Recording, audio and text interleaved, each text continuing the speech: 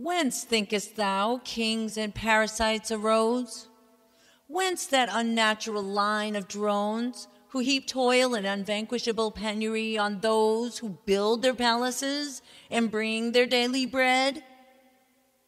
From vice, black loathsome vice, from rapine, madness, treachery, and wrong, from all that genders misery and makes of earth this thorny wilderness, from lust, revenge, and murder. And when reason's voice, loud as the voice of nature, shall have waked the nations, and mankind perceive that vice is discord, war, and misery, and that virtue is peace, happiness, and harmony, when man's mature nature shall disdain the playthings of its childhood, kingly glare will lose its power to dazzle, its authority will silently pass by.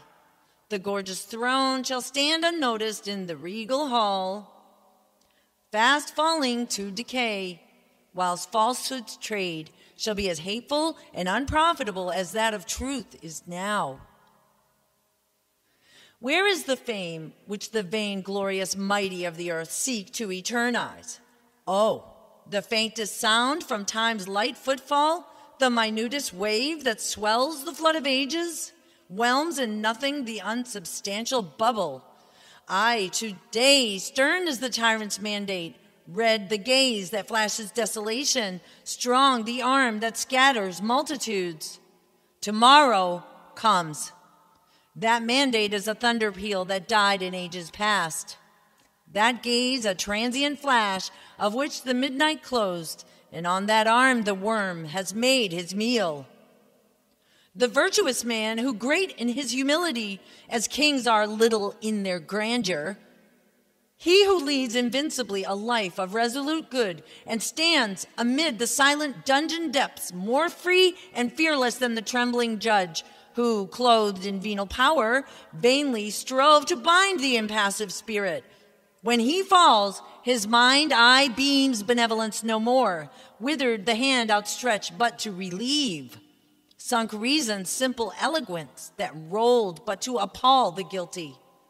Yes, the grave hath quenched that eye, and death's relentless frost withered that arm. But the unfading fame which virtue hangs upon its votary's tomb, the deathless memory of that man whom kings call to their mind and tremble, the remembrance of which the happy spirit contemplates its well-spent pilgrimage on earth, shall never pass away. Nature rejects the monarch, not the man, the subject, not the citizen. For kings and subjects, mutual foes, forever play a losing game in each other's hands, whose stakes are vice and misery. The man of virtuous soul commands not, nor obeys. Power, like a desolating pestilence, pollutes whatever it touches, and obedience, bane of all genius, virtue, freedom, truth, makes slaves of men, and of the human frame a mechanized automaton. When Nero, high over flaming Rome, with savage joy, lowered like a fiend, drank with enraptured ear the shrieks of agonizing death, beheld the frightful desolation spread, and felt a new created sense within his soul thrill to the sight and vibrate to the sound. Thinkest thou his grandeur had not overcome the force of human kindness?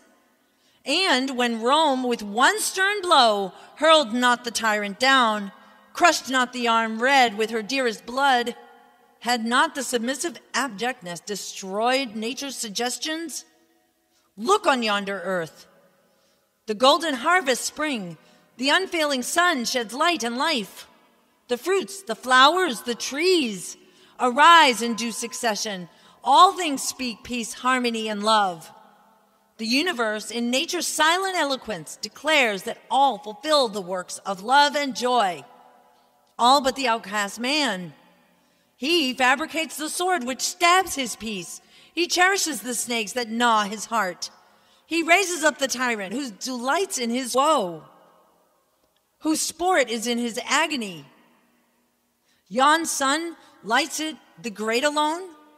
Yon silver beans, sleep they less sweetly on the cottage thatch than on the dome of kings? Is Mother Earth a stepdame to her numerous sons, who earn her unshared gifts with unremitting toil?